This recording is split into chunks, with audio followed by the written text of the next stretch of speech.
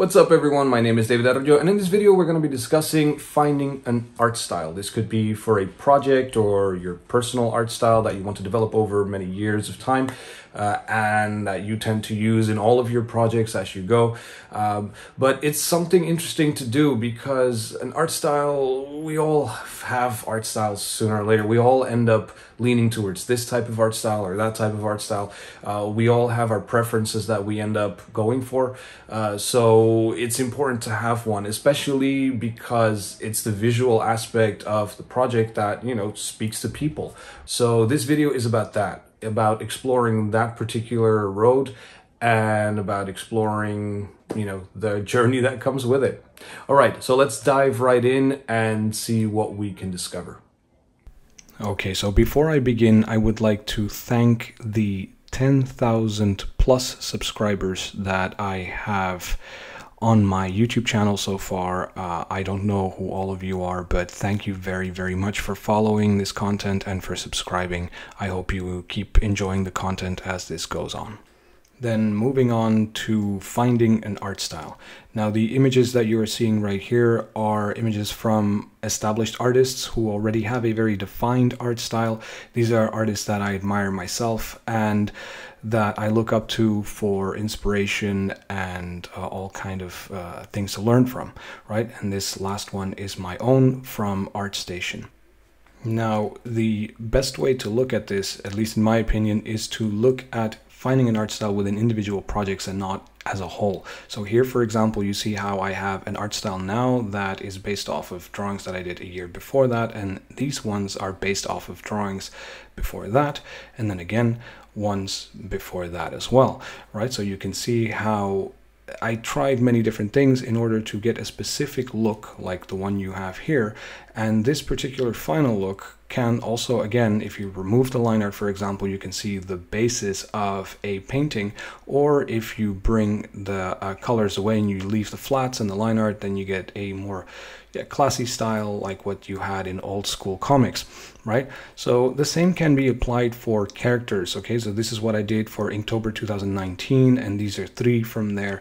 Now these 3 characters I took out of there and then I brought them into a classroom where I gave a demo on how to do different colors and stuff like that. So you can see also different styles and they all have different looks. That was all then inspired from this particular webcomic that I did in Inktober of 2017. Okay, also black and white. And I wanted to try something different than with this one, which is the one that I've recently finished. And that's fully in color. Same world, same environment, same universe, but just a completely different approach. Or again, different art styles like this one, which is very cartoony, child-friendly, much more vibrant colors, right? These, you can go from many different ways, like this, for example, which is extremely cartoony, like old school comics, to much more realistic stuff like this, which I've also done a demo for students in class where I painted a monster for a concept art lesson.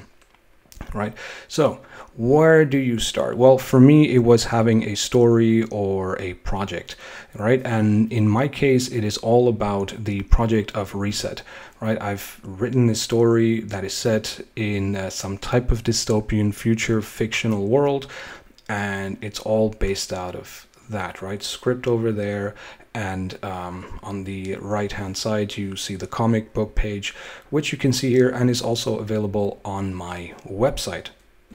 And so what I suggest that you do is create a fictional world in your head. It doesn't matter what, but try to create an interesting story, interesting characters that the reader will care about, and a journey for them to follow. Right, so I find that very important, and set it in a believable world. Could be black and white, could be color like right here, but I think that's the beginning because an art style starts from there, right? Once you've got that, then you can start looking at different existing art styles that are already out there, right? So for example, for me, it was art of Mina Sundberg, who does an amazing webcomic called Stand Still, Stay Silent. Absolute fan. Then the art of Lee Carter. Also, I always loved his comic art at least this style. He does different styles, but this is my favorite one. And then it could even come from some marketing campaign, like the art for the Mass Effect trilogy, for the new Legendary Edition, right? I really loved what they did with that and their look. For colors, for example, I really enjoyed the webcomic Lackadaisy by Tracy J. Butler, and obviously a storyboard legend, Dan Milligan, also a massive fan. I love his cinematography, love his shots, and so I get the inspiration from there as well. Now, once you got that, what it was for me, it was learning from these existing art styles, right? So again, this is what I have today, but I didn't always start there, right? My very first comic or page looked like this. Right, and eventually I developed new techniques, I learned new things, but it all started very, very early on. This is a drawing from 2014, right? And here you can see my next shots, which are not actual comics yet, but they are different styles that I was trying out, which work also well for maybe things like animation or that type of stuff. Here you can see more like that comic look. This was the first time that I actually started working with these really strong contrasts and strong inks. And then here again, a typical animation style where your line art is very simple and very clean, and your colors are not too complicated. Then again, a bit more into the world of comics again, right? And I even had to take a coloring course in order to improve in colors, like what happened here. That was the Michael Russell coloring course. I really recommend it, right? Then I started working with 3D, right, in Blender, and seeing how I can use Blender to my benefit and using art styles on that. Here again, used it as well within character development, so 3D characters that I rigged, modeled, all that stuff, so that I can draw over it in styles that are you know, pleasing for animation, for example. Again, here for environments, same thing, right? Started with 3D base, then started drawing over it, and then eventually started playing a little bit more with what if I keep some of the 3D backgrounds, like here, right? And then it has this animation feel again, which I really, really like as well.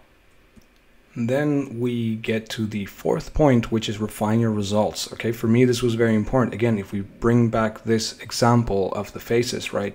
So this is the way I was drawing faces around 2014, 2015, right? I changed a bit 2017, right? My progress was very slow because I was working. And then here, this was, I think, 2020, then 2021, and then, or 2021, I think, and then this is recently. Okay, so you can see how I kept on refining the specifically in this case the colors, right?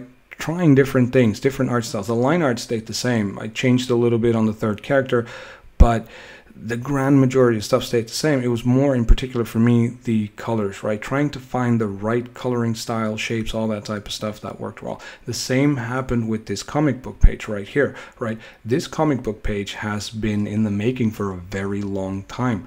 Okay, I started the storyboards, I think, somewhere in 2019, 2020, something like that.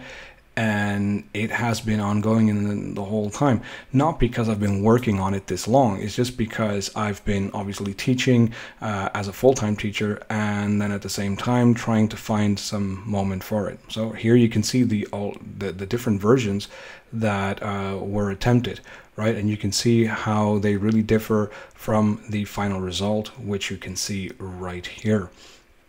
And so here we can compare the two side by side, the original one that I started off with and the current one, right? And then the last point, number 5, have patience and enjoy the ride, right? For me, all this research in comics took very long. Okay, when we look at the very first one, it's from 2016, and the very last one is from recently, July 2022, right? This was my very first page made back in 2016. I was very proud of it at the time. And it's normal, right? Because before that I had done a lot of comics, but I've done them just traditionally in sketchbooks and all that type of stuff. This was the very first time I had finished a digital page from beginning to end, right? This was my second page that I also did not long after that. And these were all kind of like practice pages, if you will, for a webcomic called Immersion that I wanted to do at the time. Now, the interesting thing is that the story of Immersion and the story of Reset, they actually can perfectly coexist within the same world. And so what I've done now is that I've dropped the immersion story and I've integrated it into the world of Reset, which will hopefully over time, as soon as I have more time, become available to you guys. But I just wanted to show you guys these pages here, right? This one was also done not late after that. This one was the 4th page, testing page as well for the webcomic called Immersion. This one is also on my YouTube channel. You can see the entire creation of it. The previous one as well, by the way. And this one was done in collaboration with AstroPad, which was fun to see how you can work on Clip Studio Paint and AstroPad at the same time. It was quite fun, right? Then this one was a kind of fancy medieval type of tryout, right? Where I'm happy with the line art, but you know, again, a lot could have been improved, and especially the colors, which is why afterwards I took the coloring course by K. Michael Russell to learn more about colors and improve. Right, this was a fun test that I did based off of concept arts of a cowboy saloon. So these ones you can also see on my YouTube channel in the videos.